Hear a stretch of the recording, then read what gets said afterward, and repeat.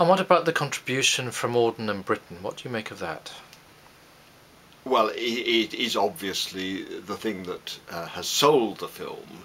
Um, what I was saying earlier about the documentary filmmakers wanting to experiment, wanting to try things, wanting to be new in a way that they could afford to be and that commercial filmmakers couldn't.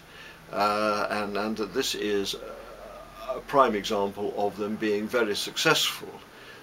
The several voices on the soundtrack, not just the ones which I suspect were added in the post-production stage, but because they wouldn't have had sound recording facilities on the trains or on the stations, but also the use of sound and the heavy industrial noises of the trains pulling in and out and crossing points and the signals and the mailbags. I mean, it's all worked together from what I think were probably originally fairly disparate units, and I had also forgotten that Cavalcanti's name was also on the credits,